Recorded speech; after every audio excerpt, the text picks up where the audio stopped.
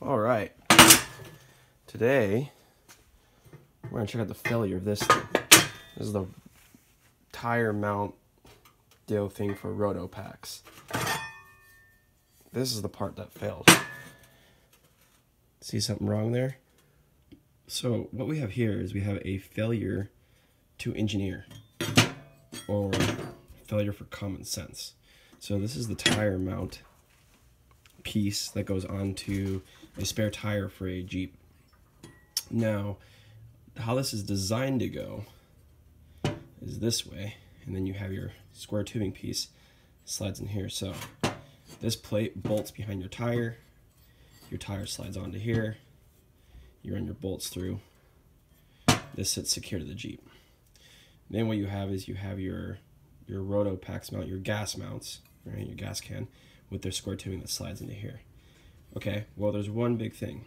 The tire carrier I have, like many tire carriers, was modeled after the original Jeep tire carrier. And so this mount sits this way. This is what they tell me, right? But to put it on, it's got to sit that way. What's the issue you see here? All the weight rides on this little flange and not this flange, not this piece of metal here. Why they would go through the trouble of running this steel through a brake and cutting holes here, here, and here, I have no idea.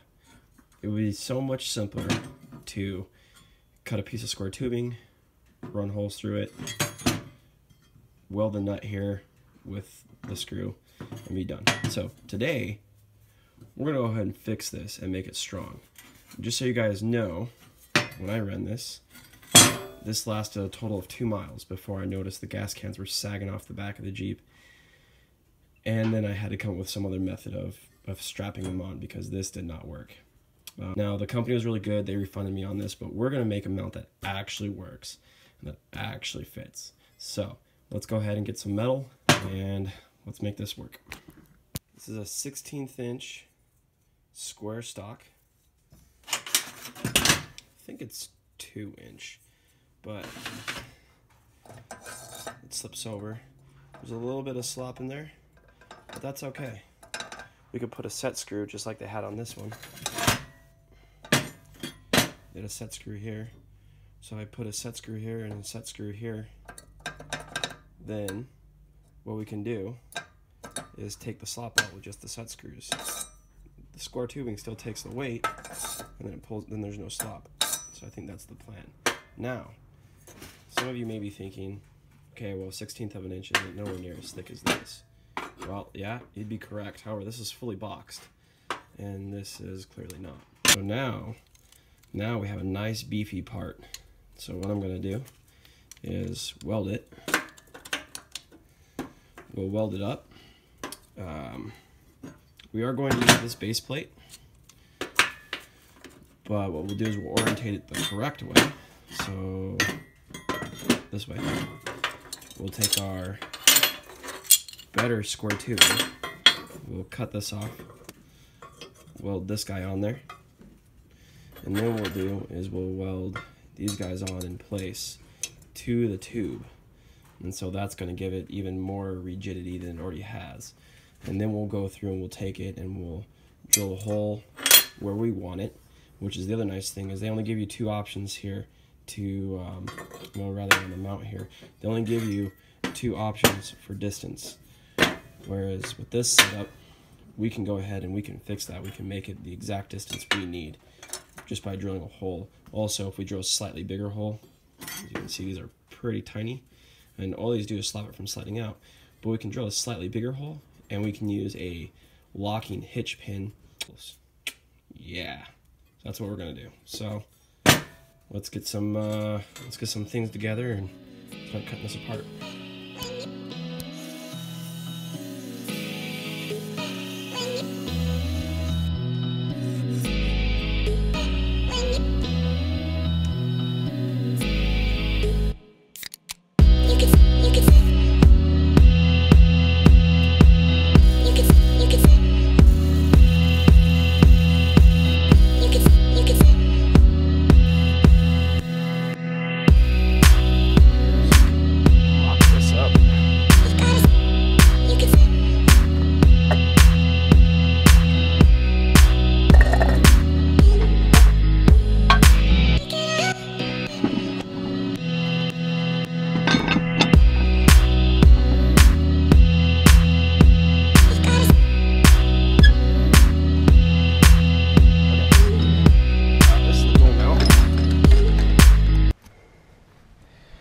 And before, the dual mount stuck out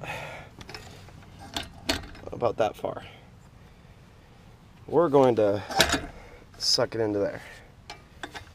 And we'll give ourselves a little bit of wiggle room. Right about there. That way it's nice up against the tire. And then when we put the bolts in to take the slack out, it'll bring it nice like that. Nice and flat up against everything. Nice and flat against the tire. That's what we want. I'm not a fan of anything that sticks out away from the tire. Just doesn't make sense to me.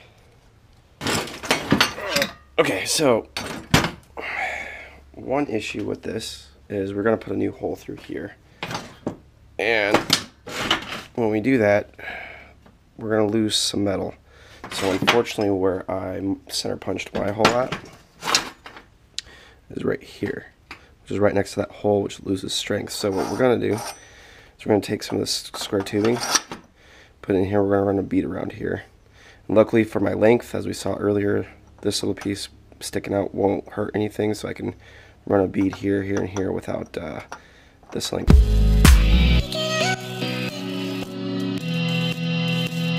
Okay, so for this next part, what we're going to do is we're going to take 2 bolts and 2 nuts. Now, these are nylock lock nuts, but in which the nylock is probably going to burn down here when I weld it. But if it doesn't, that'll be nice. However, so what we're going to do is we're going to thread them through part way. That way, the bolt lines the hole up for us. So, perfect case is here, see? Now it's nice lined up for us, so all we have to do is kind of get it centered, and then we can tack it.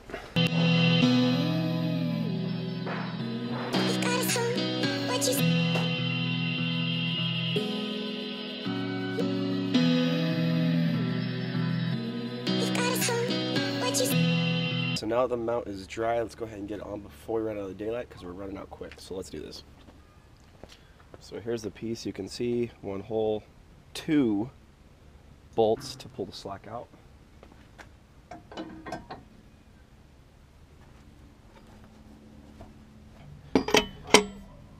Okay, that's on there. Then what we use is we use one of the smaller locking hitch pins. I think these are 1/2-inch hitch pins. I can't remember exactly the size, but they're the smaller size, so that goes like that. Then what we do is we get this, slide her in there just like that. Now here's the trick. So if you're looking there, you noticed, let me get you lined up. Okay, if you're looking there, the holes aren't exactly lined up, so you have to give just a little bit of a push, and they line up. Basically, it's in. What we do is we just